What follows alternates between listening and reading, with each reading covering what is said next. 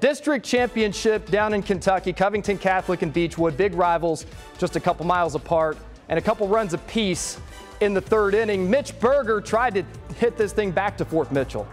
Have a side of bomb sauce with your burger. It's 3-2 Beechwood.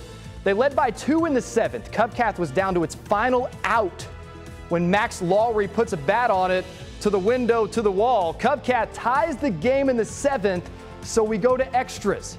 In the 8th, CovCath with a runner on third. They go for the squeeze. He gets caught on the base path, but he slides home safe. And that's the go-ahead run in extras. CovCath wins the district title 7-5. You know, last year we lost in the region finals, and this year I told them, let's go ahead and win the region finals.